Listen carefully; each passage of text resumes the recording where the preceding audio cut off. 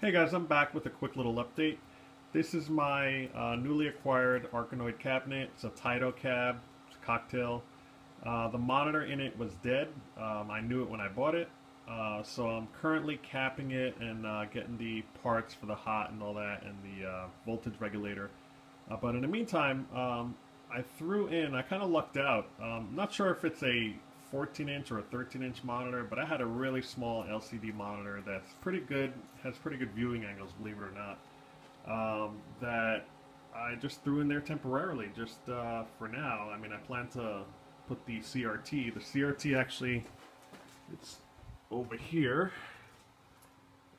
and it's a Hitachi, it's a Toei 13-inch monitor. It's really one of the more pain in the butt monitors. People kind of cringe when they hear it, but you know, the tube looks okay. It has a tiny bit of burn-in. It's not a big deal, but upstairs I have the chassis and I'm still capping it and changing things out and trying to get some solder points. I believe a couple pads fell off, so I have to kind of just wire them up to the points I need to, and so that's going to take a little longer than expected. But in the meantime, you know, I decided I want to just put it in there. I just did it as an experiment.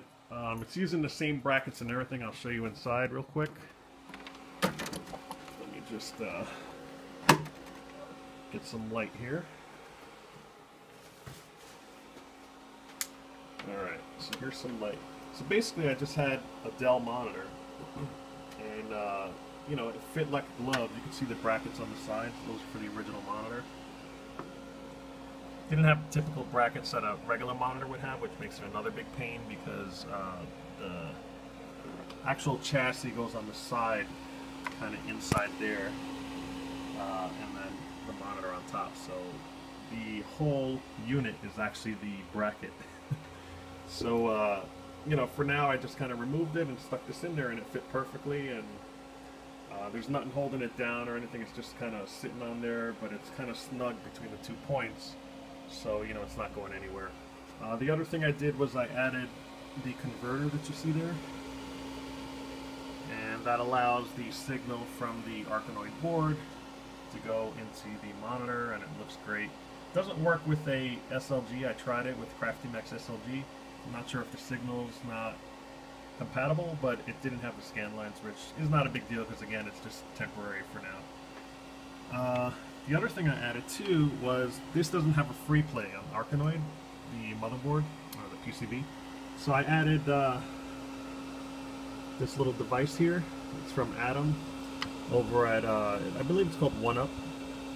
But yeah, it's on there and it's really cool. And basically, it's it allows you to credit automatically into the PCB itself to give you credits.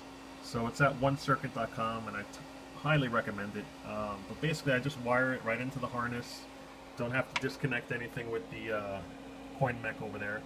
So instead of coining up, what I do is, here, let's see if I can hold it down. You'll see. Let me close it up, and I'll show you. Okay. But basically, you just press player 1 button. It'll credit and press player 1 automatically. So that's what that little circuit does. Gives it free play option, which is cool. But as you see, everything else is working fine. Control panel's in really nice shape. So I'll just let it get killed here. So that's it. Let me light it up a little bit more so you can see. But basically, I just I press the 1-player button there, or 2 players. You can continue. It works perfectly fine. It's like putting a quarter in. And it's a great, cool invention that you can get from Adam. It's really cool. It's called onecircuit.com is where you would go to buy it. It's about 20 bucks. I believe shipping's included. For me, 20 bucks was a small price to pay. There is no free mod that I know of, because I know the Arkanoid boards are encrypted. So here it is, player 2, if you want to see. Let's see.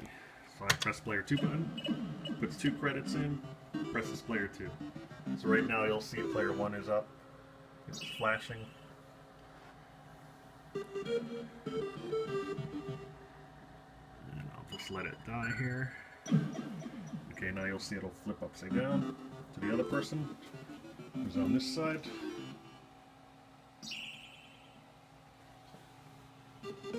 Alright, so here it is. I'm controlling it. I can press the button.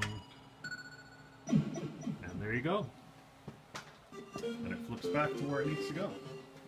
So that's it. Just a quick little update. I'm still working on my Thunderblade. I actually removed the PCB, and I'm in the process of reprogramming the chips on there to try to resurrect it and see if that helps. So hopefully that'll be a later video. But thanks again for watching, and don't forget to hit the like button. Thanks. Take care.